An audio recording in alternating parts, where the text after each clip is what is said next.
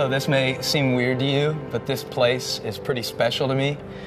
It's kind of a holy ground, and it's just a loading dock, but in the book I tell the story about how our church wanted to acquire a facility. It's a 42,000 square foot warehouse. And we were going to sign the contract and build a campus here and put our offices here. It would be our first permanent building. And the ownership group essentially came back to us and said, we don't want a church in our shopping center. And all the doors started to slam shut. One night we brought out over 100 volunteers out here to this loading dock. We drove over in Greyhound buses and we got down on our knees on this loading dock right there in the oil-stained concrete with people in pleated khakis just coming off work, and we prayed this sun stand still prayer that somehow God would make a way for us to get in this facility. And we prayed like that for month after month after month. In fact, I drove by this warehouse every day almost, and I would stretch my hand toward the building and I would pray, God, I thank you that we will have worship experiences in this warehouse. We will see thousands of people come to Christ in this warehouse. And I got a text early one morning from our executive pastor saying that the company that didn't want to let us rent this space and come in here and renovate this warehouse and have church here went out of business. Over 70 stores nationwide. And long story short, we ended up signing the contract and having church here. In fact, just a few months after we opened this campus, we baptized hundreds of people on these loading docks. So every time I come here, I'm reminded that when you pray like a juggernaut and you ask God to do the impossible, there's no mountain that He can't move. So the thing is, and I talk about this a lot in the book, most of us don't pray like juggernauts. We don't pray audaciously. We pray pitiful prayers. And I want to help you change that, because I know that chances are your prayer life is boring. I don't mean that as an insult. It's just a reality. I came to realize a few years ago my prayer life was very stale and stagnant. And at times, I'm going to be honest with you, even as a pastor, non-existent, because the way that I was praying wasn't producing any kind of faith-building results. And I don't know that I even believed when I prayed that anything was going to happen as a result of my prayers. And if you don't believe anything's going to happen when you pray, soon you give up and you find something better to do. That's why I try to teach the concept of building your case before God in prayer. Like finding a new way to pray. Because let's be honest, you're only really going to pray about a few things in your life. Like there are a few areas that are near and dear enough to your heart to pray about. So every time you go to pray, you're either going to be praising God for His goodness, or praying for your family and friends that God would bless them, or praying for somebody who doesn't know Christ, or praying for provision or healing. But inside of those different categories, there are really only so many things that you're ever going to pray about.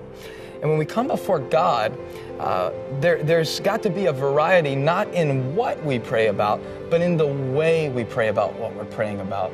So we learn how to bring these things that matter to us to God because they matter to Him, to size up the impossible situations and then pray about them in a way that is bold, faith-inspiring, and earth-shaking. So I think a good place to start is by evaluating what your prayer life is like right now.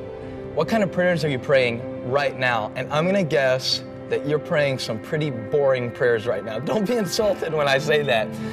The only reason I say that is because I've been right there. I realized a few years ago that I am lobbing language into the atmosphere and calling it prayer. And I'm not even really thinking through a lot of the things I'm praying. Like I wake up in the morning and I pray, God, be with me today. Well, what kind of prayer is that? God sits on a throne in heaven and He encompasses the circumference of the earth. He fills all space and time and all the galaxies. We're the guests on His planet and we're asking Him to be with us. I mean, that sounds nice, but it really doesn't get you anywhere. We'll tack opt-out clauses at the ends of our prayers. We'll say, God, if it be Thy will. And the thing is, God has given us the Scriptures so that we can know His will. And if we ask anything according to His will, He hears us and we can have confidence that He'll do it.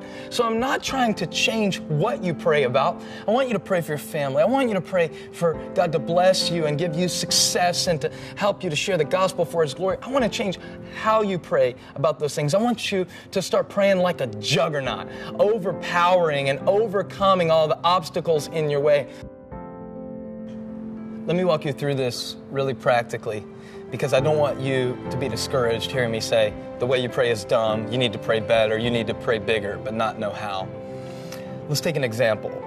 If you have someone in your life who is far from God, and it may be your husband, it may be your child, it may be a friend you haven't seen in years, and you want to pray a sun stand still prayer that God would save that person, well, go to the Word of God and find examples of times when God rescued people from sin, like when He called Zacchaeus out of the tree. And when you pray, don't just get into pretty please mode with God. God, would you save my friend? Pretty please, pretty please, with a cherry on top. God, I'll spin around, I'll do a dance, I'll give more money. No. Base your case in the Word of God and say, Lord, like you called Zacchaeus out of that tree and made him a follower of Christ, I'm praying that you would call my friend, my uncle, my mom, my dad out of their sin. Just like God saved my dad, and I've seen God do this thousands of times in our church, He'll respond to that prayer in faith. Now He's going to give you a corresponding action. That's what we mean when we say you must push while you pray. He's going to call you to minister to that person and to share the word with that person. But it all starts with that bold prayer. Size up the situation, specifically engage God, engage with the scriptures, pray God's will by praying God's word. Let's take another example.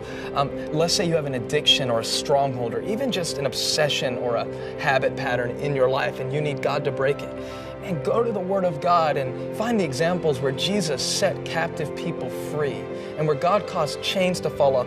And when you start praying and taking corresponding action so the sun can stand still and your addiction can break, infuse your prayer with some attitude. Come before God and say, Lord, I know that you don't want me to be addicted. You don't want me to be controlled by anything other than you. So God, I'm asking you to make the sun stand still and stretch your faith and stretch the bounds of your heart and really believe that God is who He says He is and He can do what He says He can do.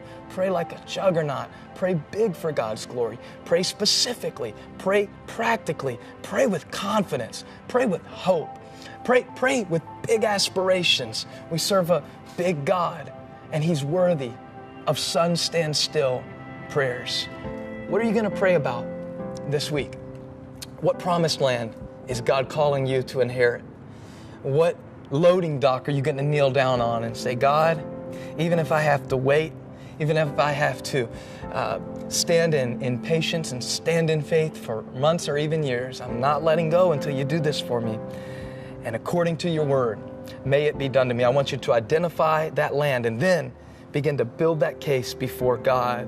And your prayer life is going to start to resemble Elijah, who was a man just like us, but he prayed that it wouldn't rain, and it didn't rain for 3 years. Your prayer life is going to start to look like Joshua, who prayed for the sun to stand still, and the sun stopped in its tracks. You're going to inherit the land that God has promised to you.